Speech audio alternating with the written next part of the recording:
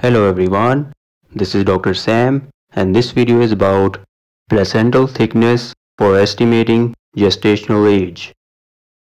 We can use placental thickness to get an approximate gestational age. For this method, the placenta and fetus must be normal and healthy. By the end of pregnancy, the normal thickness will reach around 4 centimeters. The thickness of placenta in centimeters will be equal to gestational age in weeks, approximately.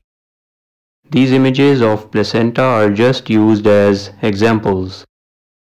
In the first image, placental thickness is 15 millimeters. So the gestational age will be 15 weeks approximately. In the second image, the placental thickness is 20 millimeters. So the approximate gestational age will be 20 weeks.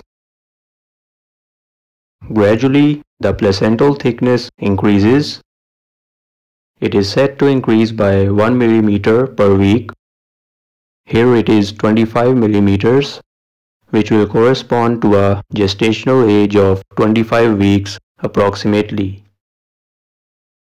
And over here we have a posterior placenta with a 30 millimeters thickness. This corresponds to 30 weeks approximately. An anterior placenta such as this one will be slightly thinner. It is less likely to reach 4 centimeters in maximum thickness. Usually an anterior placenta will reach a maximum thickness of 3.3 to 3.4 centimeters. Here we can see the placenta is thick. The thickness is 32 millimeters, which corresponds to 32 weeks gestational age approximately. And finally, this placental thickness is 39 millimeters and it corresponds to 39 weeks gestational age approximately.